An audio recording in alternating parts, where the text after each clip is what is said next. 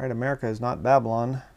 Number 8, purple and scarlet versus red, white, and blue. Revelation chapter 17, verse 4. And the woman was arrayed in purple and scarlet collar, and decked with gold and precious stones and pearls, having a golden cup in her hand full of abominations and filthiness of her fornication. All right, she's described there. All right, now, as I showed at the beginning of this, the little introduction thing there at the beginning of this video, it's very obvious that the colors of America are red, white, and blue. Right, that's the colors that signify America.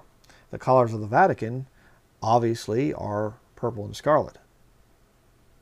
I mean, you know, sometimes God just spells things out just as plain as day, and you can just read it and go, okay, America's red, white, and blue. The Vatican with the cardinals and the bishops and things, it's purple and scarlet. It's right there. You know, it's not some deep hidden thing. And what does the purple and scarlet actually symbolize and all this? Just look at it. Okay? I mean, it's fairly obvious.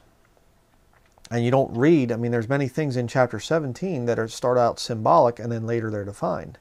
Okay, the woman sits on many waters. What are the waters? They're people, tongues and nations and things. All right? The woman, what is the woman? She's a city. But show me where it says, what is the purple and scarlet? Well, the purple and scarlet is a reference to whatever.